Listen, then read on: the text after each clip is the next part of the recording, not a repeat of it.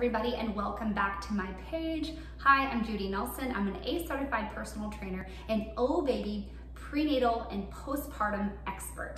I'm here to show you and talk with you about what are the transverse abdominals and what are their purpose and where are they? Okay, so transverse abdominals, or short version you might be seeing, is TrA, okay? The transverse abdominals are a thin abdominal sheet that runs from hip point to hip point, all right?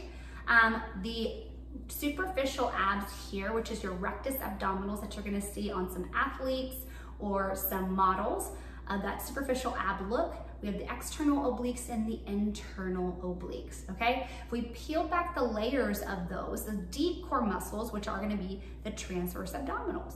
Those are very important in learning to engage prenatal to keep that abdominal wall close as we can together, and postpartum so you don't get that rectus diastasis of that abdominal separation. So this is the way we heal the core from the inside out, get that gap to close as much as possible. So I'm gonna show you what I do with my clients who have that gap in their abdominal wall and how we turn on and engage these muscles, okay?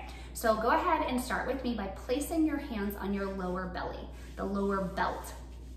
Okay, we're gonna breathe into our lower belly, our abdominals, like we're inflating a balloon, okay? You wanna push your belly out. So go ahead and take a deep breath in with me. Not into your chest, but into the belly. Let that one go. Let's do it again one more time. Inhale to the belly. Expand it all the way out. Fill it up with air. And then exhale, start to contract. Draw the navel up and back. Knit your ribs down towards your hip points and your hip points up towards your ribs. Now start lifting from the pelvic floor, which is interconnected with the transverse abdominals. Hold that core connection, squeeze, keep the tailbone tucked, and now relax. Let it all go, okay? Notice that, feel that. Those are the abdominal muscles that we wanna turn back on prenatal and postpartum to make sure that we're healing this abdominal wall separation.